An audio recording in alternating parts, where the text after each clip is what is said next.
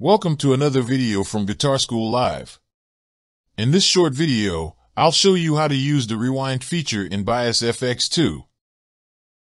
To begin, if you don't see the rewind button when you start Bias FX2, you can activate it by clicking the toolbox button and selecting rewind.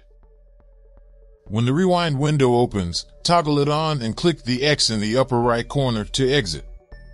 You will now see the rewind button on the menu bar. Before you start playing, you should set up how long you want it to record. You do this by clicking the rewind button. Then clicking the settings menu in the upper right corner. After you set it, click the X and begin playing your guitar for about 1 minute. When you're done playing, click the rewind button. Recording in rewind is different than what you may be used to. Instead of seeing what you've recorded at the beginning of the track, your audio will be at the end.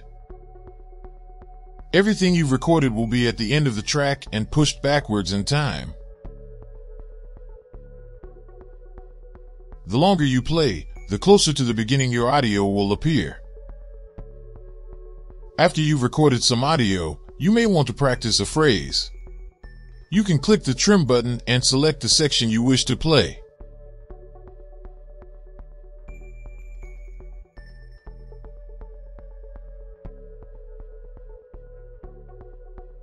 You can also export the clip by clicking the export button and select whether to export the edited or the full audio clip.